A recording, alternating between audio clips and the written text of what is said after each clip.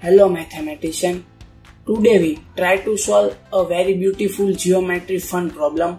See the question. In question you will find out the length of the yellow side is 5 cm and length of the violet side is 24 cm and the length of the blue side is 2 cm.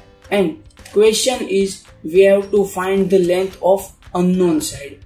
Okay, you can always use trigonometry to solve this question, but actual question is not that. Actual question is don't use trigonometry. Let's play.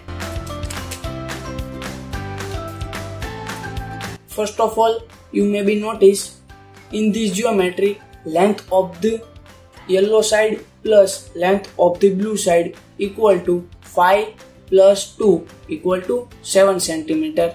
Let's see the rearrangement of this geometry and you will get a beautiful right angle triangle.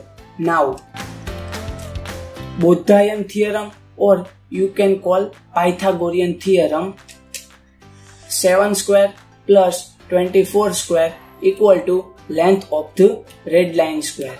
Now, length of the red line square equal to 49 plus 576.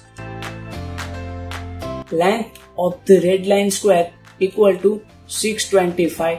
Take square root both sides and we will get length of the red line equal to 25, and that's our answer. As always, thanks for watching.